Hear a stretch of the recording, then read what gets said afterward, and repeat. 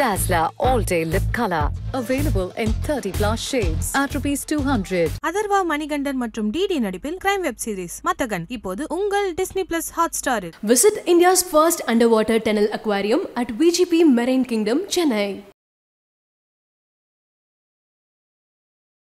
கொடநாடு வழக்கு தொடர்பாக பல்வேறு செய்திகள் வந்துட்டுருக்கு. கனகராஜனுடைய அண்ணன் தனபால் அவர்கள் எடப்பாடி பழனிசாமியும் விசாரிக்கணும். எடப்பாடி பழனிசாமி சொல்லி தான் கொடநாடு அந்த வீட்டிலிருந்து சில பைகளை எடுத்துகிட்டு வந்தேன். தனபால் ஆக்ஸ்போர்டு பல்கலைக்கழகத்தில் கடந்த 2-3 ஆண்டுகளாக பேராசிரியராக இருந்தாரா, இல்லை அரபு நாடுகளில் பணியாற்றி கொண்டிருந்தாரா?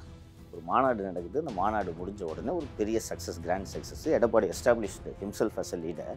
அது முடிஞ்ச உடனே திடீர்னு இவர் இந்த மாதிரி என்கிட்ட சொன்னார், இந்த மாதிரிப்பா ஒரு 2 கொலை பண்ணலான்னு பிளான் பண்ணியிருக்கேன், கொடநாட்டில் பையகையே தூக்கிட்டு வரணும்னு சொன்னார்ன்ட்டு இப்போ சொல்கிறாருன்னா, இது அவர் பத்திரிகையில் சொல்லாமல் போய் ஐஜி சுதாகர்கிட்ட சொல்லியிருக்கணும். இதுதான் திமுக வேலை பாஸ்.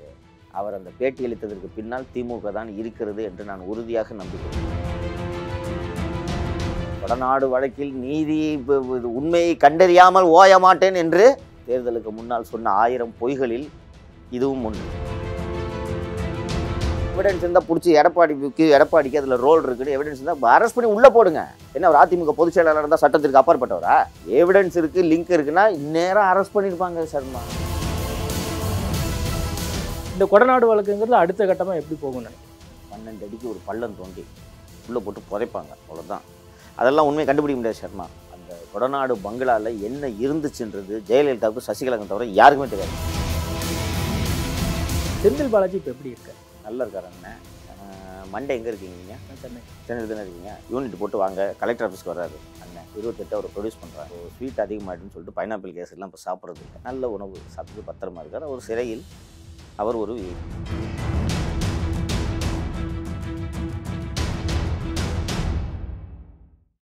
ஐபிசி தமிழ் நேயர்களுக்கு வணக்கம். இன்றைய நேர்காணலில் நம்மோடு இணைந்திருப்பவர் அரசியல் விமர்சகர் சவுக்கு சங்கர் அவர்கள். வணக்கம் சார். வணக்கம் சர்மா. எடப்பாடி பழனிசாமி தன்னை தலைவராக நிலைநிறுத்திக் கொள்வதற்காக இந்த மாநாடு போட்டார். அதையும் அவர் நிரூபித்து காட்டி விட்டார் அப்படிங்கிறது நீங்கள் சொல்கிறது மூலிமா தெரிய வருது. இந்த மாதிரியான தருணத்தில் கொடநாடு வழக்கு தொடர்பாக பல்வேறு செய்திகள் வந்துட்டுருக்கு. கனகராஜனுடைய அண்ணன் தனபால் அவர்கள் எடப்பாடி பழனிசாமியும் விசாரிக்கணும் அப்படின்னு சொல்கிறாரு. எடப்பாடி பழனிசாமி சொல்லி தான் கொடநாடு அந்த வீட்டிலிருந்து சில பைகளை எடுத்துகிட்டு வந்தேன். மொத்தமாக 5 பை, 3 பை சங்ககிரியிலையும் 2 பை சேலத்துலேயும் நான் கொடுக்க போகிறேன் அப்படின்னு சொல்லி எங்கிட்ட அவர் சொன்னார்.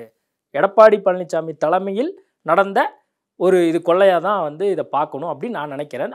ஏன்னா என் தம்பியே அதை சொல்லியிருக்கார் அப்படின்னு சொல்லி அவர் சொல்கிறாரு. தனபால் ஆக்ஸ்போர்டு பல்கலைக்கழகத்தில் கடந்த 2-3 ஆண்டுகளாக பேராசிரியராக இருந்தாரா, இல்லை அரபு நாடுகளில் பணியாற்றி கொண்டிருந்தாரா? ரியல் எஸ்டேட் பிஸ்னஸ் பண்ணுறேன். இந்தியாவில் இருந்தாரா? எங்கே இருந்தார் தனபால் 2 வருஷமா? உங்கள்கிட்ட தான் கேட்குறேன். எங்கே இருந்தார்? ஏங்க நான் கேட்குறது புரியுதா இல்லையாங்க? எங்கே இருந்தார் தனபால்? வெளிநாட்டில் இருந்தாரா? இந்தியாவில் தான் சார் இருந்தார். தமிழ்நாட்டில் தான் இருந்தார். ரியல் எஸ்டேட் பிஸ்னஸ் நான் பண்ணுறேன் பண்ணிட்டு. அதே மாதிரி அந்த கொடநாடு கொள்ளை அந்த சம்பவம் நடக்கும்போது ஆரம்பத்திலிருந்தே எனக்கு எடப்பாடி மேலே சந்தேகம் இருந்தது. நான் அந்த காலகட்டத்திலேயே இதை பற்றி பேசியிருக்கிறேன், நீங்கள் கொஞ்சம் எடுத்து பாருங்கள் அப்படின்லாம் சொல்லி அண்மையில் பேட்டி அளிக்கும் போது அதையும் சொல்கிறார். எடுத்து பார்த்தீங்களா? சொல்லியிருக்காரு. அவர் சொல்லிட்டு 1000 சொல்லுவார். நீங்கள் எடுத்து பார்த்தீங்களா? நான் ஏற்கனவே பேசியிருக்கேன், நான் எடுத்து பார்த்தீங்களா? நான் சொல்கிறேன், அவர் பேசியிருக்க மாட்டார். 2 வருஷமாக என்ன பண்ணிட்டு இருந்தார்? விநாயகர் சதுர்த்திக்கு கொழுக்கட்டை செய்வாங்க, பார்த்துருக்கீங்களா? அது வாயில் வச்சுருந்தாரா? ஏன் 2 வருஷமாக பேசல? இது உங்களுக்கு ஆப்வியஸாக தெரியலையா? ஒரு மாநாடு நடக்குது. அந்த மாநாடு முடிஞ்ச உடனே ஒரு பெரிய success, grand success. Edappadi established himself as a leader. அது முடிஞ்ச உடனே திடீர்னு இவர் இந்த மாதிரி எடப்பாடியே என்கிட்ட சொன்னார், இந்த மாதிரிப்பா ஒரு 2 கொலை பண்ணலான்னு பிளான் பண்ணியிருக்கேன், கொடநாட்டில் பையகையே தூக்கிட்டு வரணும்னு சொன்னார்ன்ட்டு இப்போ சொல்கிறாருன்னா, இது அவர் பத்திரிகையில் சொல்லாமல் போய் ஐஜி சுதாகர்கிட்ட சொல்லியிருக்கணும். எவிடன்ஸ் கிடைக்காம அலைஞ்சிக்கிட்டு இருக்கிறாங்க. எத்தனை ஸ்பெஷல் டீம் போட்டாங்க இந்த கவர்மெண்ட் வந்தோடனே? எத்தனை ஸ்பெஷல் டீம் போட்டாங்க? இங்கே மெட்ராஸில் எனக்கு தெரிஞ்ச சிசிபியில் வேலை செஞ்ச அதிகாரிகள்லாம் போனாங்க ஸ்பெஷல் டீம்னு. அங்கே தானே போய் சொல்லியிருக்கணும். தனபால் ஏதோ பை சொன்னாங்களே, மஞ்சப்பை ஒன்று, மஞ்சப்பை கதை சொன்னீங்களே, அந்த மஞ்சப்பை கதையெல்லாம் அங்கே தானே சொல்லியிருக்கணும். நம்மக்கிட்ட சொல்லி என்ன பிரயோஜனம்? சரி, ஏன் 2 வருஷமாக சொல்லலை? அதிமுக ஆட்சி இருந்தவரை அவர் பேசாததை நான் புரிந்து கொள்கிறேன். அவங்க கவர்மெண்ட்டு இவரையும் அந்த பகதூர் மாதிரி போட்டு தள்ளினாலும் தள்ளிடுவாங்க, ஓகேவா? நான் புரிஞ்சுக்கிறேன். திமுக ஆட்சி வந்தோடனே உங்களுக்கு என்ன பிரச்சனை? திமுக வந்தவுடனே ஃபர்தர் இன்வெஸ்டிகேஷனுக்கு போட்டாங்களாங்க. பெட்டிஷன் போட்டாங்க. அப்புறம் அந்த மனோஜ் சாயனெல்லாம் திருப்பி கஸ்டடி எடுத்து விசாரிச்சாங்க. சரி, இது இங்கே சசிகலாவெல்லாம் வந்து விசாரிச்சாங்க, ஞாபகம் இருக்கா? அப்போல்லாம் ஏன் சொல்ல அவரு தெரியலையா? மாநாடு முடிஞ்ச உடனே வந்து ஒரு பத்திரிகையில் பேட்டி கொடுத்து மஞ்சள் பை சேப்பு பையன்னு சொல்லிட்டு இருக்காரு. தெரில உங்களுக்கு? இதெல்லாம் திமுக வேலை பாஸ். அவர் அந்த பேட்டி அளித்ததற்கு பின்னால் திமுக தான் இருக்கிறது என்று நான் உறுதியாக நம்புகிறேன். பொறுக்க முடியல திமுகவுக்கு ஏடிஎம்கே மாநாடு சக்ஸஸ்.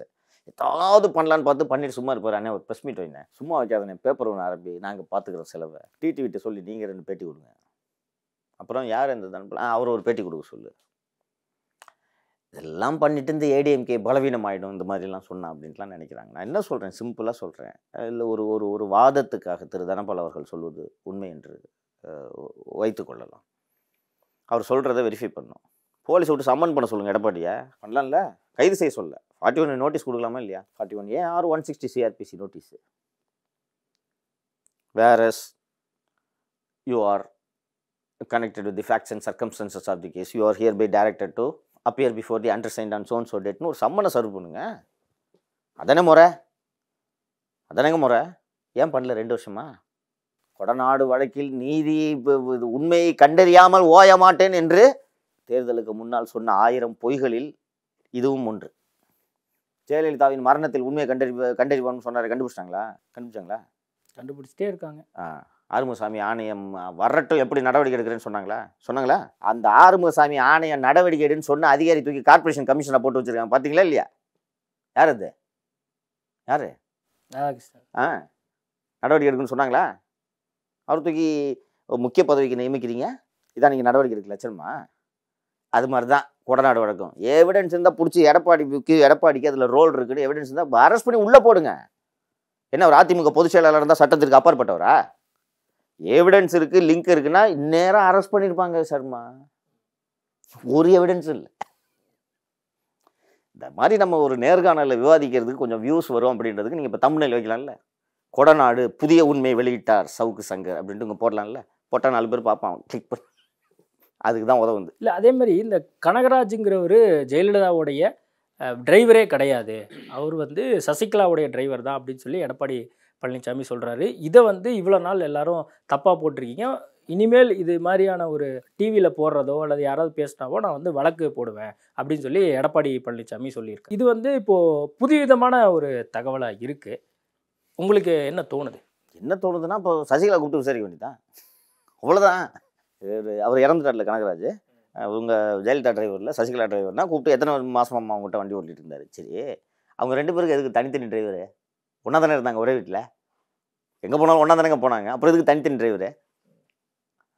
போய் கூப்பிட்டு கேட்டாங்கன்னா தெரிஞ்சு போகுது, சொல்ல போகிறாங்க மேடம். அதான் இந்த கொடநாடு வழக்குக்கு பின்னாடி இந்த தனபாலனுடைய பேட்டிக்கு பின்னாடியே திமுக இருக்குன்னு சொல்லி சொல்கிறீங்க. காரணம் என்னென்னா, அதிமுக மாநாடு வெற்றி அடைஞ்சிடுச்சு, திமுகவுக்கு ஏதோ ஒரு அரசியல் ரீதியாக நம்ம பெரிதுபடுத்தணும், இதை வந்து அடுத்த லெவல் கொண்டு போகணும் அப்படிங்கிறதுக்காக இதை சொல்கிறதா நீங்கள் சொல்கிறீங்க. அப்போது இந்த கொடநாடு வழக்குங்கிறது அடுத்த கட்டமாக எப்படி போகும்னு நினைக்கிறீங்க? 12 அடிக்கு ஒரு பள்ளம் தோண்டி உள்ளே போட்டு புதைப்பாங்க, அவ்வளோதான். அதெல்லாம் உண்மையை கண்டுபிடிக்க முடியாது Sharma. Please take it from me. அந்த கொடநாடு பங்களாவில் என்ன இருந்துச்சுன்றது ஜெயலலிதாவுக்கு சசிகலாவுக்கு தவிர யாருக்குமே தெரியாதுங்க. 1% positive, the second person will never open her mouth. ரைட்டா? எப்படி கண்டுபிடிக்க முடியும்? it will never come out. Senthil Balaji இப்போ எப்படி இருக்கார்? நல்லா இருக்கார் அண்ணன். மண்டே எங்கே இருக்கீங்க நீங்கள்? மண்டே சென்னையில் தானே இருக்கீங்க. யூனிட் போட்டு வாங்க, கலெக்டர் ஆஃபீஸ்க்கு வர்றாரு அண்ணன். 28 அவரை ப்ரொடியூஸ் பண்ணுறாங்க. நல்லா இருக்கார். இப்போது ஸ்வீட் அதிகமாகிடுன்னு சொல்லிட்டு பைனாப்பிள் கேசரிலாம் இப்போ சாப்பிட்றது இல்லை. நல்ல உணவு சாப்பிட்டுட்டு பத்திரமா இருக்கார். அவர் சிறையில் அவர் ஒரு விஐபி. அவர் தான் புழல் ஜெயிலுக்கு சூப்பரண்ட் டெய்லி போய் பார்த்துட்டு, சார் நல்லா எதுவும் குறை இருக்கு. மந்திரி சொன்னார், யார்? ரகுபதி அடிக்கடி நலம் விசாரித்து கொள்கிறார். அண்டு அவரை வந்து நீதிமன்றத்திற்கெல்லாம் வரவழைத்து அலைக்கழிக்கக்கூடாது என்பதற்காக செந்தில் பாலாஜி வழக்கு விசாரிக்கப்படக்கூடிய நீதிமன்றத்திற்கு அவசரமாக வீடியோ கான்ஃபரன்சிங் ஃபெசிலிட்டிஸ் எல்லாம் சிறைத்துறை செஞ்சு கொடுத்தாங்க. அது மற்றவன்லாம் கைது இல்லை, அவன் கோர்ட்டு போய் ரோட்டில் நிற்கலாம், என்ன இவரு போகக்கூடாது. அதனால் அவசரமாக செஞ்சு ஜட்ஜை போய் பார்த்தாங்க. ஜட்ஜு, நான் 3 நாள் தான் ரிமாண்ட் எக்ஸ்டெண்ட் பண்ணுறேன், 28 திங்கள் கூட்டணும் அப்படின்னு சொல்லிட்டாங்க. அண்ணன் வர்றாரு. அன்றைக்கி நீங்கள் அண்ணன்ட்ட நேராகவே கேட்கலாம், வாங்க நானும் வர்றேன், மைக்கு போடலாம், பைனாப்பிள் கேசரி நல்லா இருந்துச்சான்னு கேட்கலாம். அதான் நீதிமன்றம் வந்து இப்போது நீட்டிச்சிருக்காங்க, அவருடைய காவல் இதை ரிமாண்டை நீட்டிச்சிருக்காங்க. இதை தொடர்ந்து அடுத்து அவர் இன்னும் குறைஞ்சபட்சம் எவ்வளோ நாள் அவர் இன்னும் சிறையிலே இருக்கு? மினிமம் 1 இயர், மேக்ஸிமம் 3 years என்னோட எஸ்டிமேட், மினிமம் 1 year. அண்ட் அடுத்தடுத்து என்ன நடக்கும்னு கேட்டிங்க, 28 வரும் திங்கட்கிழமை அவருக்கு அண்ணன் கையில் சார்ஜ் ஷீட்டை கொடுத்து, இந்தா உங்கள் வழக்கோட சார்ஜ் ஷீட்டுன்னு சொல்லிட்டு காப்பீஸ் கொடுத்துருவாங்க. Next charges framing, trial will comments. Maximum the trial will be completed within 6 months. Senthil Balaji will be convicted. அரசியல் வாழ்க்கை கதம். Okay sir. இதை பார்த்தாவது இப்போ அரசியல் வாழ்க்கையே முடிய போகுது இல்லையா, இன்னும் எதுக்கு அவர் திமுக கவர்மெண்ட்டை காப்பாற்றணும்? ஒரு நாள் அமைதியாக இருந்தால் சரி, ஏதோ நம்ம ஜெயிலேருந்து வெளியில் வரலான்றதுக்கு புரிஞ்சுக்க முடியுது. இப்போ ஜெயிலேருந்து வெளில வரதுக்கு வாய்ப்பே கிடையாதுன்றது தெரிஞ்சு போச்சுல. இன்னும் ஏன் அவர் திமுக முட்டு கொடுத்துட்ருக்காரு? இதுதான் சரியான தருணம். அண்ணன் அமலாக்கத்துறை அதிகாரிகளை அழைத்து நான் ஒப்புதல் வாக்குமூலம் தருகிறேன் அப்படின்னு சொல்லிட்டு திமுக குடும்பத்துக்கு இந்த 2 வருஷமாக எவ்வளோ வசூல் பண்ணி கொடுத்தாருன்றது சொன்னோன்னா அண்ணன் வெளில இருப்பார், மற்றவங்க உள்ளே போவாங்க. அண்ணன் இதை புரிஞ்சுக்காமல் ஏன் அமைதியாக இருக்காருன்னு தெரியல. அதான் இப்போ செந்தில் பாலாஜியை தொடர்ந்து வந்து பார்த்தீங்கன்னா பொன்முடியும் வந்து இடி விசாரித்தாங்க. அதையும் தாண்டி வந்து பார்த்தீங்கன்னா இப்போது கேகேஎஸ்ஆர் ராமச்சந்திரன், அதே மாதிரி தங்கம் தென்னரசு, இவங்க 2 பேருடைய முடித்து வைக்கப்பட்ட ஒரு வழக்கை வந்து ஒரு நீதிபதி மீண்டும் வந்து தானாக விசாரிக்க தொடங்கியிருக்கிறாரு. என்ன காரணம்? திடீர்னு இந்த மாதிரி யோசனையெல்லாம் அவருக்கு தோணியிருக்கு. அவர்கிட்ட யாராவது போய் சொன்னாங்களா, வச்சாங்களா? திடீர்னு அவராக போய் எடுத்திருக்காரு அப்படின்னு சொல்லி ஆர்எஸ் பாரதி, திமுகவை சேர்ந்த பிரமுகர்கள்லாம் கேட்குறாங்க. ஏன் எடுக்கக்கூடாது? நீங்கள் சொல்லி குற்றச்சாட்டுலாம் நான் மறுக்க போகிறதே இல்லை. அவர் ஆர்எஸ் பாரதி என்ன சொல்கிறார், யாரோ சொல்லி கொடுத்து எடுத்திருக்காங்கன்னு சொல்கிறார். சொல்லி கொடுத்து எடுத்ததாக இருக்கட்டுமே, என்னப்பா நீங்கள் என்ன அவ்வளோ யோக்கியமாக ஜட்ஜ்மெண்ட் வாங்கினீங்க? ஒரு வழக்கில் ஒரு குரூப் 1 டைரக்ட் டிஎஸ்பி அண்ட் இன்னொரு ஐஓ 2 பேரும் வழக்கை விசாரித்து இவர்கள் இவ்வளவு வருமானத்திற்கு அதிகமாக இவ்வளவு சொத்து சேர்த்திருக்கிறார்கள் அப்படின்னு சொல்கிறாங்க. அந்த வழக்கு விசாரணை நடந்துகிட்டு இருக்கு, 2-2.5 வருஷமாக நடந்துகிட்டு இருக்கு. கவர்மெண்ட் மாறுது. கவர்மெண்ட் மாறினோடனே வந்திருக்கிற புது ஐவோ நான் இன்னும் கொஞ்சம் கூடுதலாக அதில் விசாரிக்கணுங்கன்னு ஒரு மனு போடுறாரு. மனு போட்டுட்டு விசாரித்து முடிச்சுட்டு, சார் ஃபுல்லாக விசாரிச்சிட்டாங்க, பாவங்க அவர் கையில் காசு இல்லாமல் சோத்துக்கு தெருவாக அலைஞ்சிட்டு இருக்காங்க ராமச்சந்திரனும் தென்னரசும், அதனால் நாங்களே அவங்களுக்கு காசு கொடுக்கலான்ட்டு இருக்கோம், அந்த வழக்கு பொய் வழக்குன்ட்டு ஒரு அறிக்கையை ஃபைல் பண்ணுறாரு. இதை நீதிமன்றம் வேடிக்கை பார்க்கணுமா? நம்மளை பார்த்தா அவங்களுக்கெல்லாம் பைத்தியக்காரங்க மாதிரி தான் தெரியும், திமுககாரங்களுக்கு. ஏன்னா நம்மளால் என்ன பண்ண முடியும்? ஹைகோர்ட் ஜட்ஜி அந்த மாதிரி நினச்சிட்டாங்கல்ல, நான் பைத்தியக்காரன் இல்லைன்ட்டு அந்த நீதிபதி நிரூபித்து விட்டார். என்ன தவறு? யாரோ சொல்லி கொடுத்து தான் எடுத்தாங்கன்னு வச்சுக்கலாமேங்க. என்னங்கப்போ அவ்வளோ யோக்கியமா நீங்கள்?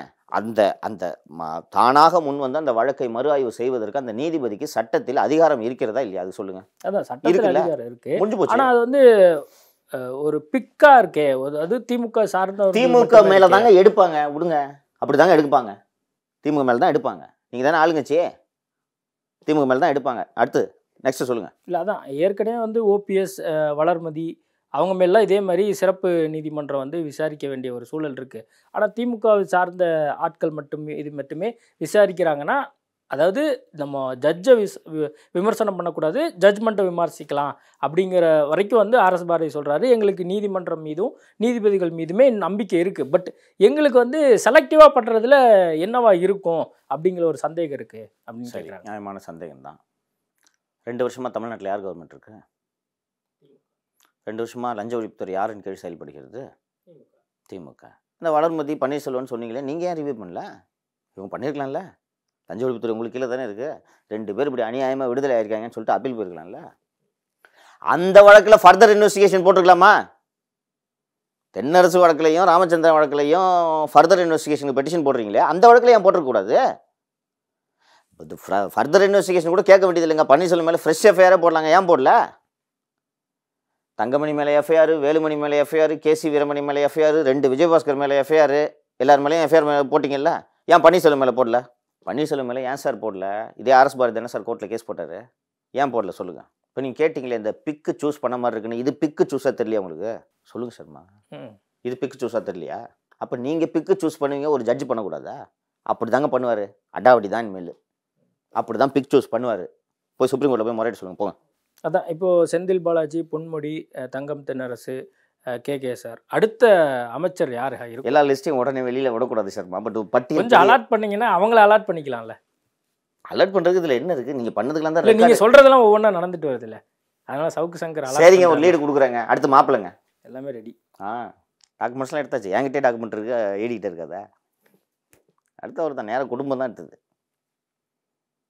என்ன ஆட்டம் ஆடினாங்க, அனுபவிக்கிட்டோம்.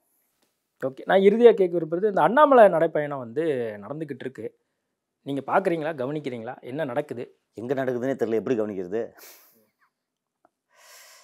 திரு அண்ணாமலை அவர்கள் ஒன்றை புரிந்து கொள்ள வேண்டும். அவர் காவல்துறை அதிகாரியாக செம்மையாக செயல்பட்டிருக்கலாம், திறம்பட பணியாற்றியிருக்கலாம். அதற்கு அவர் ஒரு வருட காலம் பயிற்றுவிக்கப்பட்டார், எப்படி சிறந்த காவல்துறை அதிகாரியாக செயல்படுவது என்று. எவ்விதமான பயிற்சியும் இல்லாமல் நேரடியாக அரசியலுக்கு வந்ததோடு அல்லாமல் வந்த உடனேயே அவருக்கு மிகப்பெரிய பதவி வழங்கப்பட்டுள்ளது. அரசியல் அத்தனை எளிதல்ல, புரியுதுங்களா? உங்களுக்கு அண்ணாமலை அவர்களுக்கு பிரதமர் மோடியின் ஆசீர்வாதம் இருந்தால் மட்டுமே அரசியலில் வெற்றி பெற்று விடலாம் என்று அவர் நினைக்கக்கூடாது. மோடியோட ஆதரவுக்கே மிகப்பெரிய RSS என்ற மிகப்பெரிய இயந்திரம் வேலை செய்ததுன்றதை நம்ம மறந்துடக்கூடாது இல்லையா? என்ன மோடி தனியால் வந்துட்டாரா? இல்லை, ஒரு பெரிய organisation, 100-year old organisation through it's wait பிகைன் mister Modi இல்லையா? But if you take the case of Annamalai, Thiru Annamalai அவர்களுக்கு அமர் பிரசாத் ரெட்டியை தவிர தமிழக பாஜகவில் உள்ள அத்தனை பேரும் அண்ணாமலைக்கு எதிரிகள். அவர் ஒத்துக்க மாட்டார். இப்போ மேடையிலலாம் பார்த்தீங்கன்னா ரொம்ப அப்படியே ஒரு பல வருட ஃப்ரெண்ட்ஸ் மாதிரி பேசிப்பாங்க. நீங்கள் இப்போ வானதி அவர்களையும் திரு அண்ணாமலை அவர்களையும் நீங்கள் மேடையில் உட்கார வச்சுட்டு நீங்கள் ஒரு வீடியோ கேமரா போட்டிங்கன்னு வச்சுங்களேன், அவங்க 2 பேரும் அனிமேட்டடாக பேசிகிட்டு இருக்கிறத பார்த்தா எவ்வளோ க்ளோஸ் ஃப்ரெண்ட்ஸாக இருக்காங்கன்னு தெரியும். ஆனால் 2 பேரும் முதுகில் கத்தி வச்சுட்டு இருப்பாங்க. கிட்டத்தட்ட ஒரு Tirupati Narayanan, Amar Prasad Reddy R 1 or 2 people தவிர the entire party infrastructure is against mister Annamalai. அப்படி இருக்கும்போது என்டையர் பார்ட்டி இன்ஃப்ராஸ்ட்ரக்சரை பகச்சிக்கிட்டு நீங்கள் எப்படி அந்த மாநிலத்தில் ஒரு பாத யாத்திரை நடத்தி வெற்றி காண முடியும்? It is not a joke Sharma, நான் சீரியஸாக சொல்கிறேன். இப்போ இந்த அண்ணாமலையுடைய நடைப்பயணத்தில் கட்சிக்குள்ளேயே நிறைய பேருக்கு உடன்பாடு இல்லையா? உடன்பாடு இல்லை என்று சொல்ல முடியாது. ஆனால் அண்ணாமலையின் நடைப்பயணம் தோல்வியடைய வேண்டும் என்று ஒட்டுமொத்த பாஜகவும் நினைக்கிறது. இல்லை, காரணம் என்னவா இருக்குது? அண்ணாமலை அவங்கள எல்லாத்தையும் பவர்லெஸ்ஸாக பண்ணிட்டாரு. அவங்க காலங்காலமாக கோல் வச்சு ஒரு அரசாண்டு கொண்டு இருந்தவர்கள் தமிழக பாஜகவில் ஒரே நல்ல ஒரு மோடியோட மோடி மற்றும் திரு அமித்ஷாவின் பின்புலத்தோடு அடிச்சு எல்லாத்தையும் காலி பண்ணிட்டார்ல. யாருக்கு செல்வாக்கு இருக்கு? கேடி ராவனை பற்றி சமீபத்தில் எங்கன்னா நியூஸ் பார்த்தீங்க? 2 வருஷமா இல்லை, அவர் பேச ஆரம்பிச்சிருக்காரு, கொஞ்சம் கொஞ்சமாக பேச வந்திருக்காரு. இப்போ தான் வந்திருக்காரு, பட் சைலண்டாக தானே இருந்தார் ஒரு நாள். வேறு மற்ற தலைவர்கள் பொன் ராதாகிருஷ்ணனை பற்றி நியூஸ் எங்கேயாவது வந்துச்சா? எவ்வளோ நாள் ஆச்சு? தமிழிசை கவர்னராக போயிட்டு அவங்க மைக்கு பார்த்தாங்கன்னா அவங்க போய் நின்றுவாங்க. அதனால் அவங்களுக்கு பிரச்சனை இல்லை. எங்கே மைக்கு இருக்கோ தமிழிசை பார்த்தோன்னே பேச ஆரம்பிச்சிருவாங்க, அவங்களுக்கு பிரச்சனை இல்லை. வானதி மகிழா மோர்ச்சாவில் இருக்கார், அதனால் அவர் மற்ற லீடர்ஸை சொல்லுங்கள் சிக்னிஃபிகண்ட்டாக இல்லைன்றது உங்களுக்கு தெரியுதா? ஒரு 30 வருஷமாக அந்த தமிழ்நாடு கட்சியில் இருந்துகிட்டு இருக்காங்க, திடீரென்று ஓரங்கட்டப்படுவதை அவர்கள் எப்படி பார்ப்பார்கள்? அண்ணாமலையை, அவரோட திரு அண்ணாமலை அவர்களின் அரசியல் எதிர்காலத்திற்காக, அவரது நன்மைக்காக சொல்கிறேன். அரசியல் விளையாட்டல்ல, எளிதல்ல. அவ்வளவு எளிதாலாம் வெற்றி பெற்று விட முடியாதுங்க. அதுவும் மற்ற மாநிலம் இருந்தால் கூட நீங்கள் எதாவது ஏமாற்றி வெற்றி பெற்று விடலாம். தமிழ் மக்கள் அறிவுசார் சமூகம் இது, புரிஞ்சுக்கங்க. நான் ஒரு பெருமைக்காக சொல்கிறேன்னே வச்சுக்கோங்க. ஒரு ரெக்கார்டாக ஆன் ரெக்கார்டு 3000 வருடங்களுக்கு முன்பாக எழுத்தறிவு பெற்ற இனமாக நாம் அறியப்படுகிறோம் இல்லையா? அதுக்கான சான்றுகள் கிடைத்திருக்கு, உலகமே ஒப்புக்கொண்டது. நம்ம அவ்வளோ மூத்த இனம். அந்த இடத்துல நீங்கள் பாலிடிக்ஸ் பண்ணும்போது கவனமாக இருக்கணுங்க. யாராக இருந்தாலும் சொல்கிறேன், இந்த கவனம் இல்லாதவர்கள் தான் ரஜினிகாந்த், கமலஹாசன்லாம் முட்டு சந்துக்கு சென்றது. அண்ணாமலை அவர்களுக்கு வயது இருக்கிறது, இன்னும் அரசியலில் பயணிக்க நீண்ட தூரம் இருக்கிறது. இவர் இந்த பக்குவத்தை வளர்த்து கொள்ள வேண்டும். இப்போ இந்த நடைப்பயணம் அவருக்கு அரசியல் எளிதல்ல என்பதை புரிய வைத்திருக்கும் என்று நான் நம்புகிறேன். புரிந்து கொண்டு அவர் நல்ல அரசியலை பண்ணிட்டோம். அவரும் ஒரு அரசியல் கட்சியில் இருக்கார். என்ன அவங்க நம்மளாம் மற்றவங்கெல்லாம் மனுஷனுக்காக கட்சி நடத்துகிறாங்க, அவங்க சாமிக்காக கட்சி நடத்துகிறாங்க. அதெல்லாம் மாற்றி கொண்டாருன்னா அவரும் வளரட்டுமே, என்ன இருக்குது? ஓகே, அண்ணாமலை யதார்த்த அரசியலை புரிஞ்சுக்கிறாரா என்னங்கிறது வரக்கூடிய நாட்களில் புரிய வரும். இன்னும் நடைப்பயணம் ஜனவரி மாதம் வரைக்கும் தொடங்க இருக்க போகுது அப்படின்னு சொல்கிறாங்க. பார்க்கலாம் புரிஞ்சுக்கிறாரா என்னன்னு சொல்லி. பல்வேறு விஷயங்கள் குறித்து பேசியிருக்கோம். நேர்காணல் கொடுத்ததுக்கு மிக்க நன்றி. நன்றி Sharma. Dazller All Day Lip Color. Available in 30+ shades at ₹200. Atharva, Manikandan மற்றும் DD நடிப்பில் கிரைம் வெப் சீரிஸ் மத்தகன் இப்போது உங்கள் Disney+Hotstar'il. Visit India's first underwater tunnel aquarium at VGP Marine Kingdom, Chennai.